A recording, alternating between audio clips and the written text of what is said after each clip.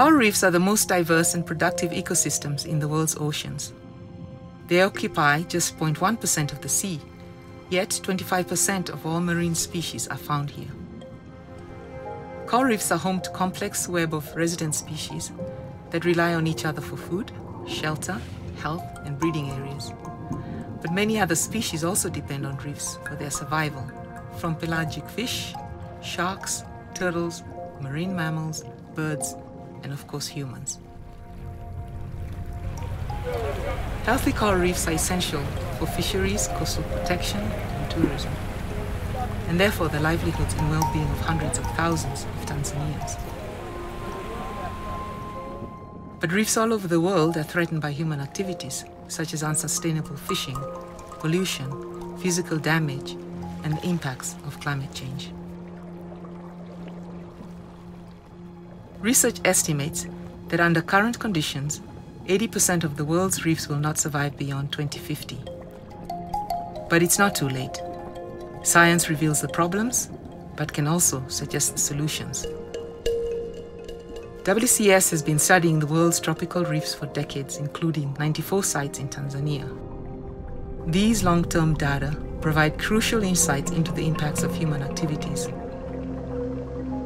The research has also demonstrated that Tanzania has some unique geographic features that create stable ocean temperature and that can shield many reefs from the impacts of climate change. Tanzania's reefs also have a unique community of fish and corals that are not found anywhere else in the Western Indian Ocean, which makes them a global priority for conservation. However, over and destructive fishing remains a huge threat to Indian Ocean reefs. Many corals and fish populations cannot persist in the face of current practices. Scientists use different methods to assess reef health.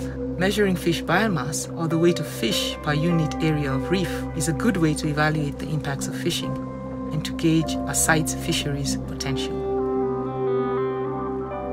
Over decades of study, WCS has identified 3 key biomass fisheries thresholds. Below 500 kilograms per hectare, which is considered overfished, 500 kilograms per hectare or more, which is considered sustainably fished, and 1,200 kilograms per hectare or more, which is considered a conserved reef. The overfished state is caused by intense unsustainable fishing activities. Remaining fish found on these reefs are small and fast-growing, with limited ecological function or benefit to livelihoods. Without immediate, effective, and appropriate management, these reefs will further degrade into sea urchins and dead coral fields, with no hope of recovery of fisheries and food for people. The sustainably fished state shows larger fish. These fisheries are productive, but are sensitive to climate change and hence more prone to further decline if not fished appropriately. Maintaining compliance with effective fisheries management is needed urgently to prevent further decline and to maintain productive fisheries. Sustainably fished reefs are critical for feeding people and will not persist if destructive practices such as small meshed dragnets and dynamite fishing is allowed. The conserved state demonstrates a vibrant reef and is evidence of little human impact or successful fisheries management and conservation. The resulting diverse ecosystem and fish population increases the reef's resilience to climate change. In addition to sustaining productive fisheries, reefs in this category also have higher tourism potential. WCS research shows that there are very few conserved reefs in Tanzania, and there is a need to urgently increase their coverage through effective marine protected areas and strict fisheries regulations.